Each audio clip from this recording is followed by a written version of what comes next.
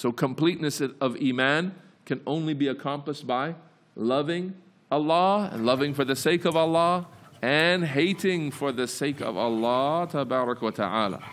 So loving Allah ta'ala requires this, that you love for His sake and that you hate for His sake.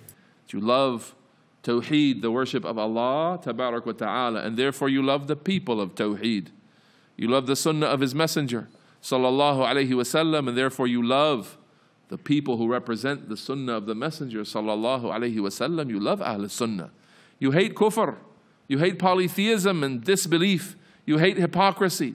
So you hate the hypocrites and the disbelievers religiously with religious hatred, which does not require you to attack someone. It does not require you to transgress against their rights. But you have religious hatred for their disbelief, for their hypocrisy, for their polytheism, and so on. And so you hate innovation, and you hate the innovators, and you hate that the sunnah of the Prophet sallallahu alaihi wasallam is neglected and tossed aside.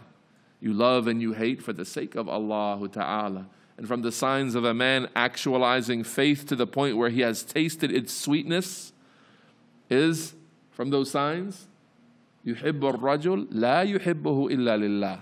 He loves another man and he only loves that man for the sake of Allah. So you begin now to have companions that are not from your people, they're not from your background, they're not from your family. They don't share things with you other than the love of Allah ta'ala, the love of His book, the love of the sunnah, the love of its people, and so on. You now have wala and bara, you now have religious loyalty and religious allegiances for the sake of Allah ta'ala alone.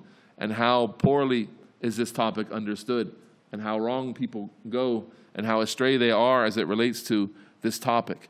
Our alliances, our allegiances are for the sake of Allah tabarak wa ta'ala, and for the sake of the truth. We ask Allah ta'ala to make us shuhada lil haq, people who are testimonials towards the truth. They testify for the truth, and they love the truth, and they love its people and its carriers, and they hate falsehood, and they hate the carriers of falsehood and the spread of falsehood. وصلى اللهم وسلم وبارك على نبينا محمد.